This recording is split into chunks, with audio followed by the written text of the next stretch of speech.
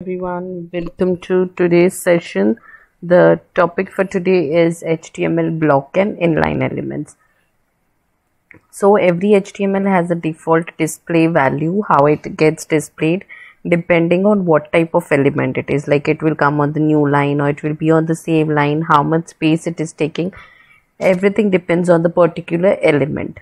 So now we have two display values, that is block and inline. We will see each one in the detail. First, let's look at block level elements. So block level elements always start on a new line and the browser automatically adds some space, a margin before and after the element. Basically, the thing about block elements is it is going to start on the new line and block level element takes up the full width available.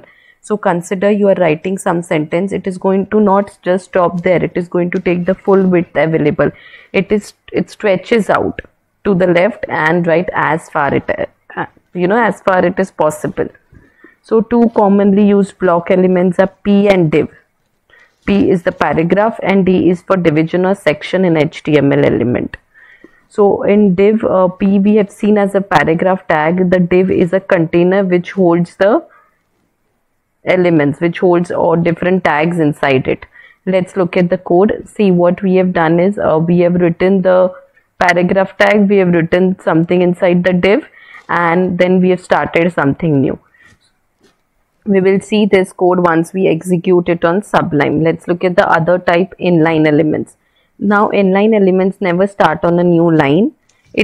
The difference between them is block starts on the new line and inline doesn't start on the new line.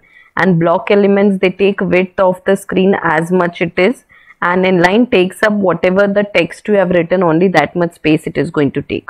The example of block was P and div. The example of inline is span element.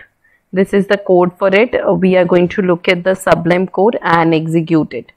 So let's look at the block elements. What I have done is paragraph is written, hello world is written inside that, border is given. Why we have given border? To understand how the paragraph is working, and then the border is given to the div tag also. Then we have just simply written a paragraph. So what were the properties? What basically happens with block elements is, first thing, it is going to take the complete screen space, whatever the length it is, width I mean. Then again it is always going to start on the new line. So you have to observe if these two things are working with the P and div. P and div are the two block elements.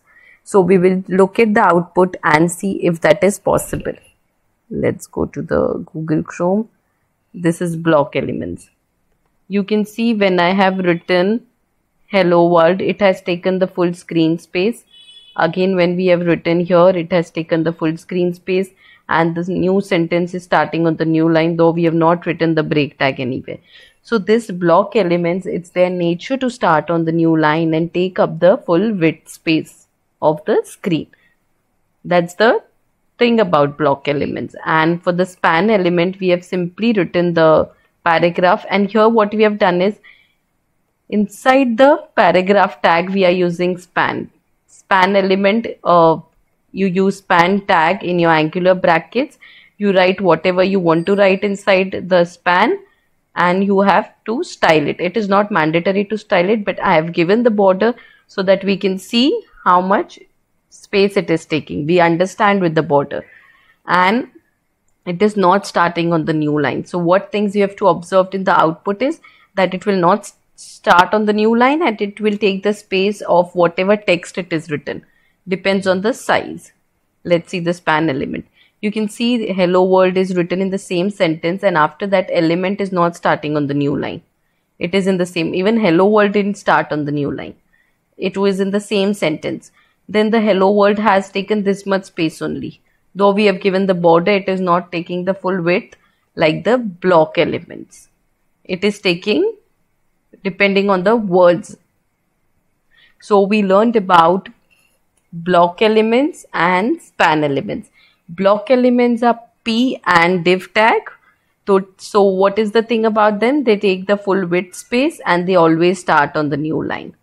With the span element, it takes the space depending on the words you write, and it never starts on a new line.